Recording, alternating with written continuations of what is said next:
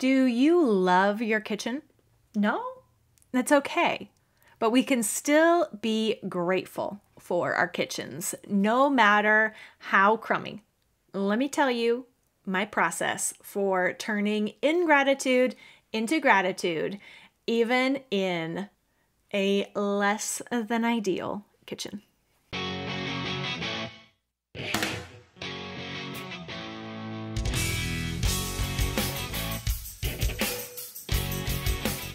Hi, I'm Mystie Winckler, homemaker, homeschool mom, and author of the book Simplified Organization, Learn to Love What Must Be Done. Ready or not, you've landed right in the middle of Organize October, our challenge to work through our house, taking the most concentrated action steps that will build traction, momentum, in our homes and also in our hearts.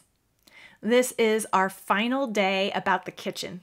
So grab a basket of laundry to fold, or maybe a sink full of dishes to wash, and let's dig in.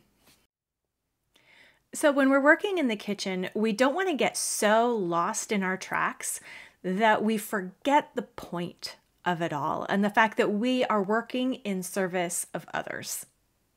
It's easy to feel like the work is meaningless and mundane and to start griping, even just in our hearts, about the fact that we have to do the work over again. So we're going to take 3 steps today to make over our attitude, to repent, rejoice, repeat in our kitchen.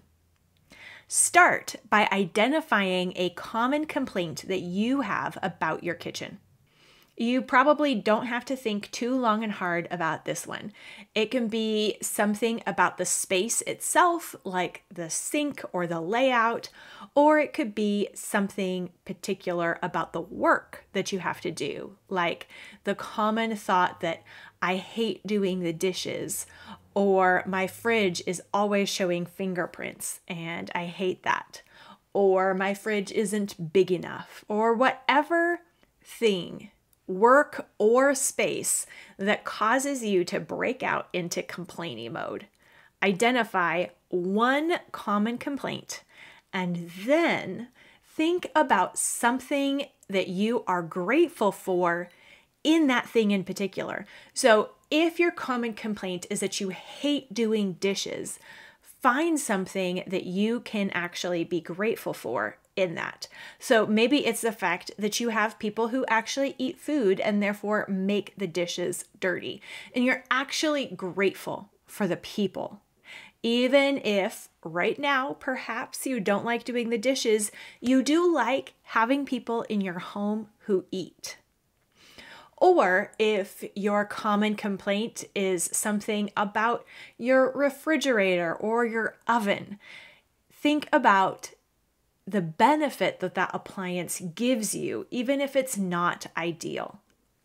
And then don't just replace your complaint with gratitude in your head only, but actually write a statement of gratitude about that thing that you usually complain about. Write it out on an index card in words in a complete sentence. So here's my example. My kitchen sink is obnoxiously small and shallow. Now, the observation that my sink is small and shallow, especially compared to the sink that I had before, is simply a fact. What makes it a complaint is when I make this observation out of irritation, as if I deserve better or I can't work under such oppressive circumstances. I add the drama. I am the one provoked by the fact of the circumstance. Now, when I start identifying this reality, it reminds me about what I say and do when one sibling complains about another sibling being annoying, right? The sink is annoying to me. And my answer to my kids is that the complainer is the one who can stop being annoyed. Our responses are within our control. We don't have to control other people or the circumstances in order to not be annoyed or irritated or frustrated. We can change that reaction within our own selves. The right thing is to respond with love and gratitude. There is always a way forward in faithfulness. Complaining, sinning is never necessary. If my kitchen sink annoys me, I cannot be annoyed. I can choose to be grateful instead. The problem is me and not the sink. Now, if we owned this house, we would change the reality of the sink and replace it with a better one. But we're renting. In the house we're building and we'll move into in who knows how many years, I will have a large single basin, apron front, perfect form of a kitchen sink. That day is not this day. This day, I am called to work cheerfully where I am.